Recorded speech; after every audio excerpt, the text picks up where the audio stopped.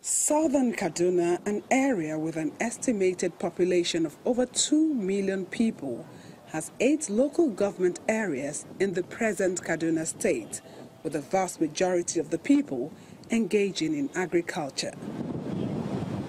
Over the years, the people have demanded for a state of their own to be carved out of the present Kaduna state, with Kafanchan as its capital.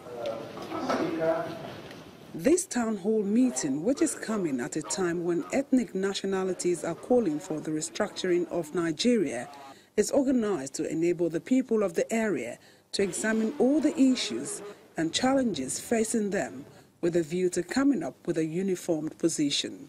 If we're going to talk about restructuring, what form should it take? What is the take of Southern Kaduna concerning the issue of restructuring? If we played the ostrich before, the events and the happenings of the previous months will convince even the hardest skeptic from Southern Kaduna that the time for us to examine this concept and bring out a position is now. In 2014, the National Confab, for instance, provided the people of Southern Kaduna a window of opportunity to push for the creation of Gurara state, which became part of the 18 new states recommended. Even though it has not been realized yet, I believe strongly that it will come to fruition one day.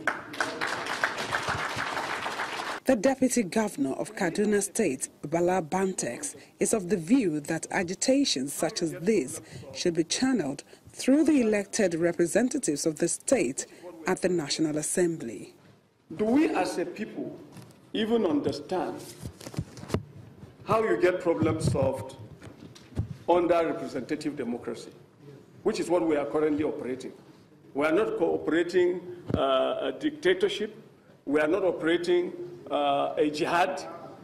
While acknowledging that their position will end up at the National Assembly, some of the participants highlight what the people stand to gain from the creation of a new state.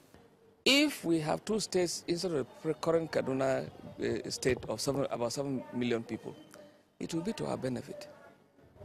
Because at the end of the day, that state, Gurara will be recognized as a state, Kaduna, remains as a state, and we are going to get resources, as a result of that. Secondly, if you have a few more states created, it will endanger competition. The people of Southern Kaduna have had their say. What is left to be seen is whether or not the National Assembly will swing in favor of a new state when the matter is tabled before the Lawmaking Assembly.